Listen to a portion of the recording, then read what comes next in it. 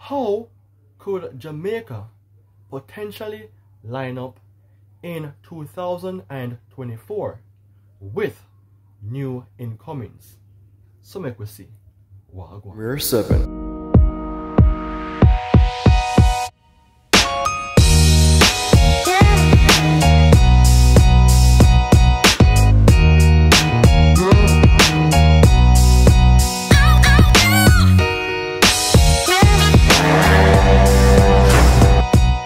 The festive season is in our face, and many persons would love to enjoy the special moment with friends and family. However, I have to reflect on how impressive the Jamaica football team has been in several games that they have played. Speaking of good games, how about thinking about the CONCACAF Nations League, where the Reggae Boys have created a lot of upsets, upsetting special teams like Canada. Now the Reggae Boys have a big chance of making a huge impact against the United States in 2024 in the semi-finals. But I made mention of how Jamaica could potentially line up with new incomings in 2024. The thing is, I have gave recognition on players in past videos, and I want to let you know that even though I am just an ordinary person in my own eyes, it should be in yours as well. These players are players of which I have spoken about, and I won't go into details on players who could possibly not be existing in Jamaica lineup. So the thing is, I will be speaking about players that are possible to come across the board. Think about this. How would it look for you to see key players that you have longed for, but they do not come across? That would be a huge upset. And the thing is, it will be 3 players. I will be speaking about Jamaica though, in regards to their previous games, and then I jump into the details on the 3 players at the back end of this video. So stick around and let's have a breakdown. Alright, so this was the lineup for the last game that Reggae Boys played in. It was a very intense but a successful outings for the national team. Coach Al Grimson, he went with a 4-4-2 formation, and that was the formation which allowed the Reggae Boys to be triumphant against their opposition team, Canada, in the quarterfinals of the CONCACAF Nations League. Looking on the representation, you can see where the Reggae Boys scored 3 goals courtesy of Shamar Nicholson and Bobby Reed. Basically, 2 goals were scored by Mr. Nicholson, and a penalty by way of this representation was scored by Bobby Reed. The thing is, the Reggae Boys have a very good squad, but the team needs more balance. And as I mentioned earlier on, when I was on board, I gave details or recognition of 3 players that, seems to be potentially possible to be a part of the national setup. But before I dive into that details, I just want to have a little discussion about the players here by way of this 4-4-2 formation. It isn't a bad lineup, seeing that Blake is the number 1 person in goal.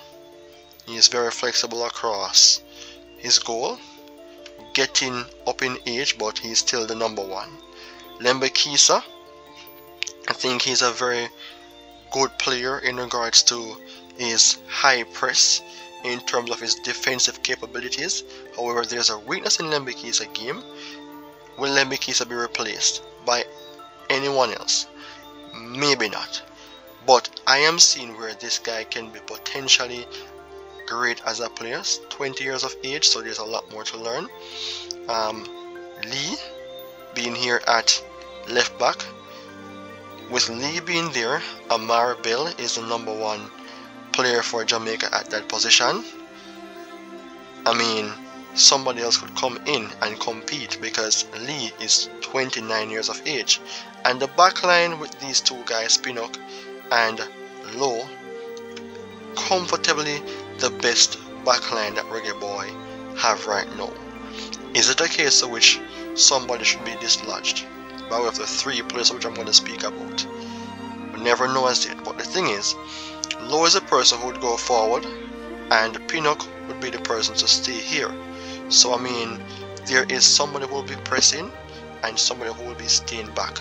The midfield is a problem to me in regards to Jamaica because this guy Latibo here, he isn't that player for which I think brings the balance alongside Johnson.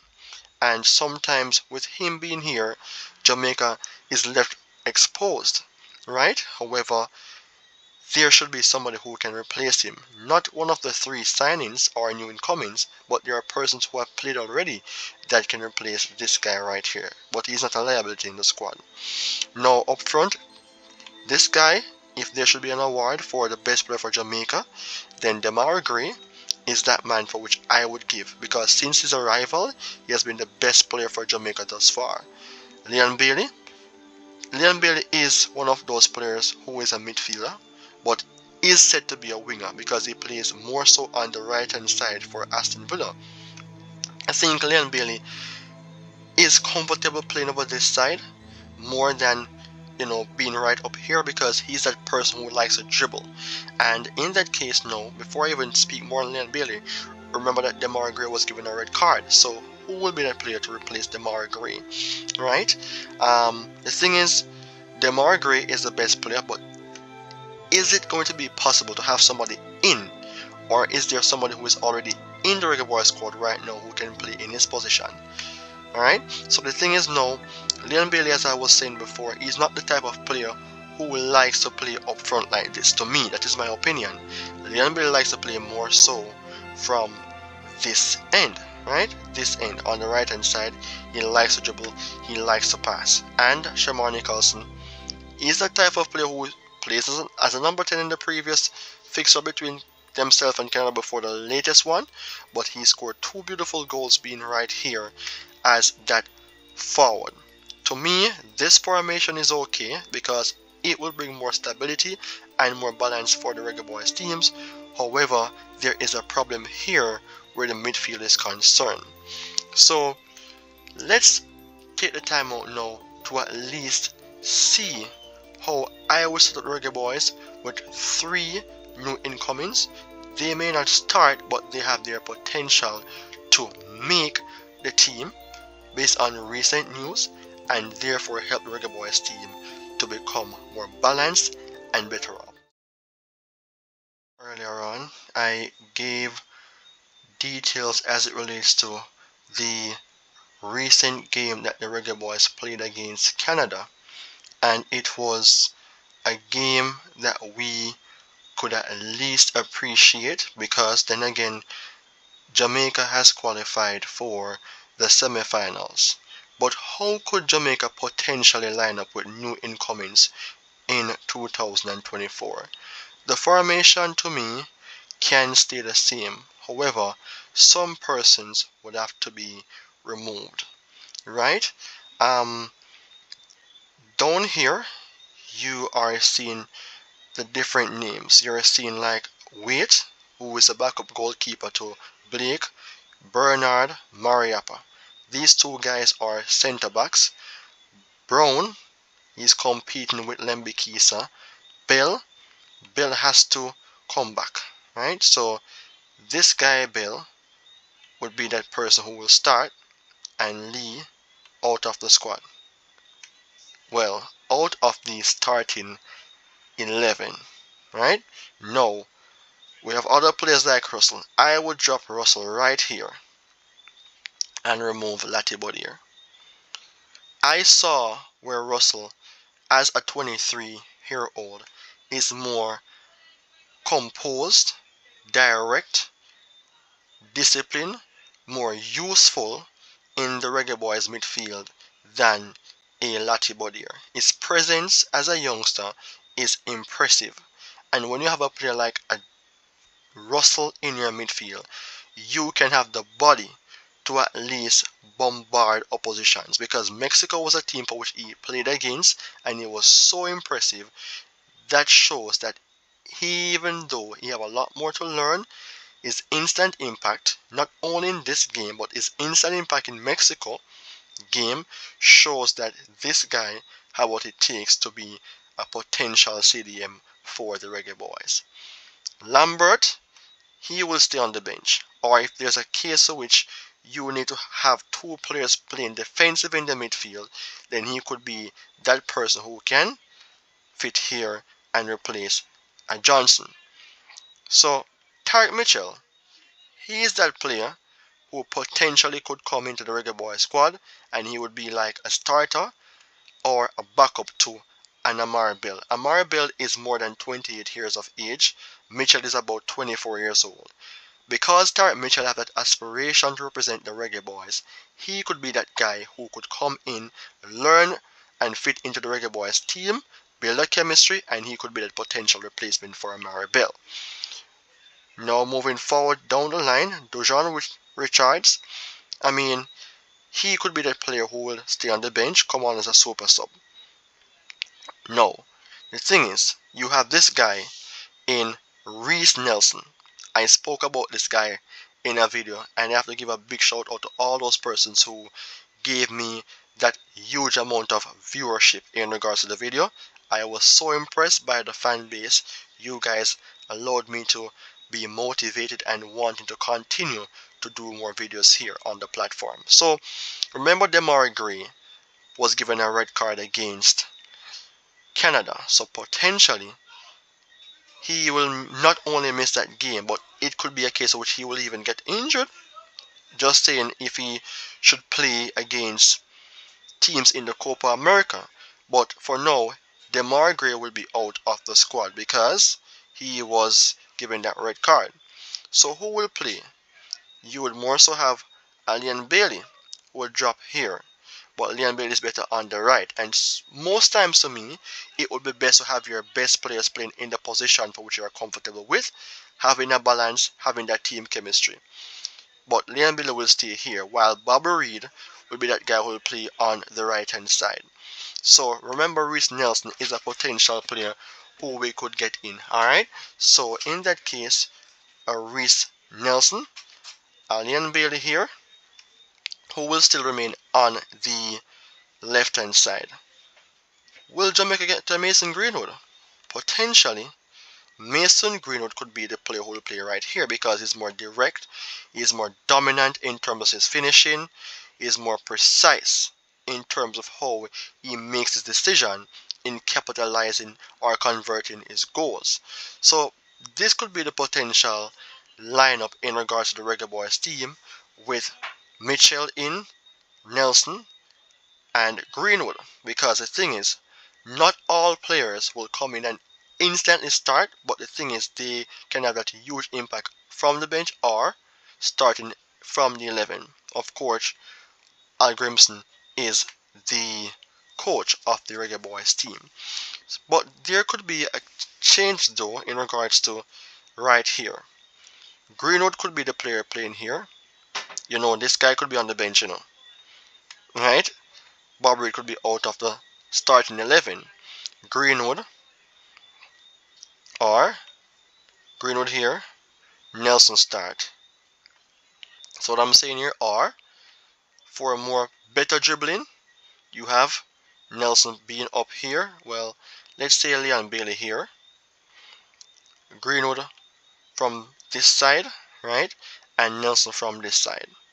Still having a better balance in the squad.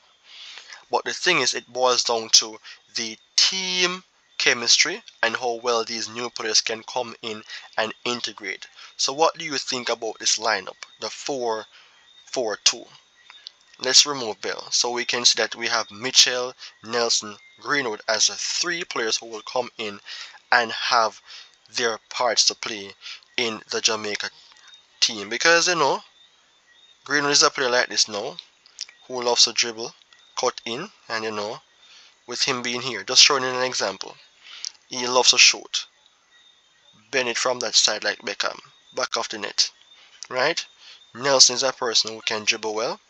So he has the ball, he dribbles, Bailey gets the ball, Nelson overlaps, Bailey, Nelson, just showing you some signs here, right? Mitchell is going to be the left back, so like when he has the ball, he makes a link with Nelson right here. Tarek Mitchell makes a link with Nelson, who hangs the touchline. Nelson gets the ball, right? He travels with the ball, Mitchell overlaps, Nelson gets it to Mitchell, who comes right here, right? I hope you're seeing what I'm saying here. Bailey, does a dummy, Nicholson, boom. So I'm just showing you some smart examples as to how Reggae Boys can incorporate the usefulness of these 3 players in Mitchell, Nelson, and Greenwood, and how they could set up in the team, right? So what is your thoughts on this? Do you think that these guys can even come into the Reggae Boys team and potentially be those players who can give Reggae Boys the lift that they deserve? So that would be my lineup with Lembi Kisa. Well, let me start off here with my goalkeeper in goal. I don't know who is this young man right here, but we have Blake in goal. Pinnock and Lowe have a very good partnership at the back. Lembi Kisa and Mitchell. The midfield would have Russell, right? Russell, Johnson, Nelson, and Greenwood, right? Nelson right here, and Greenwood, Bailey, and Nicholson. So there you have it, the potential lineup for the Reggae Boys, and it's now for you to have your say on what you think would be best for the squad. Alright, so based on the presentation that was being done, I know that there's something for you to say, and the platform is always open for not only myself but others to share their views and have their own point mentioned. So it is now for you, the fans of Premier 7, to let me know what you think about the technical analysis, and let me see the common sense that should be implemented as well whenever going about in terms of choosing the rightful players to represent the island of Jamaica. Stay tuned, goodbye, and we will speak again with more videos. Alright?